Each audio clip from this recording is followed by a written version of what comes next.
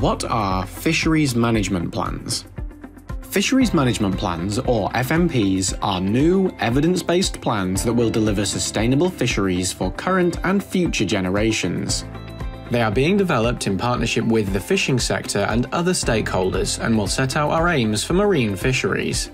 Why do we need FMPs, and how are they different?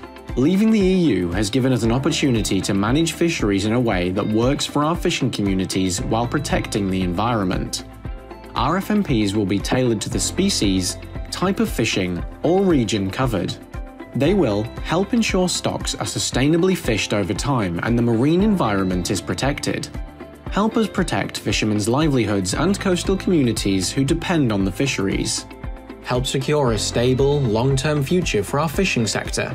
FMPs offer those with a stake in the fishery a greater role in the planning and management of the fishery. Regulators, scientists, fishermen, and wider interest groups will all have a role to play in preparing and implementing FMPs. What's next for FMPs? We will publish DEFRA-led FMPs between now and 2025, but that is only the start of the FMP story. All FMPs will go to public consultation and, once published, the actions will be implemented and monitored by government. FMPs will evolve over time and will be reviewed regularly to keep them up to date. We will continue to work with the fishing sector partners and the public to help provide long-term sustainable fisheries for everyone. Search Fisheries Management Plans on gov.uk to find out more.